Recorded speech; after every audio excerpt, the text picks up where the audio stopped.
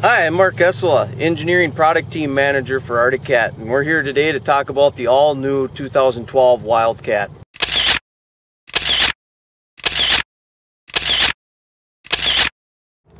Now, coupled with the Wildcat, we got through the front suspension, we went through the rear suspension, but we have the electric power steering system on here.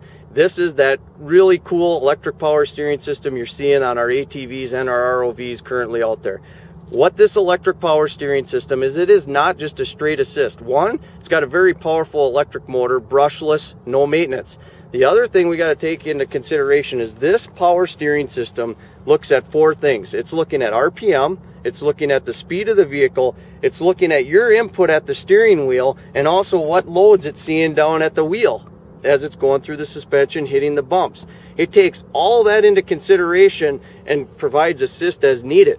And what it does is, as you actually go a little faster in the vehicle, the assist will drop off because you don't need as much assist, but it will also help dampen the rocks or the logs or stuff as you're hitting, so you get a nice smooth feel in the steering wheel and controllable. And yet, the way that system works, the big thing that we keep touting and we keep talking about, when it's making all those adjustments and it's thinking for you and watching what it's doing in the steering, is that you still feel in contact with the trail and the road that you're riding on. You feel part of the vehicle. That's a big thing that we want. You don't lose touch with what's going on.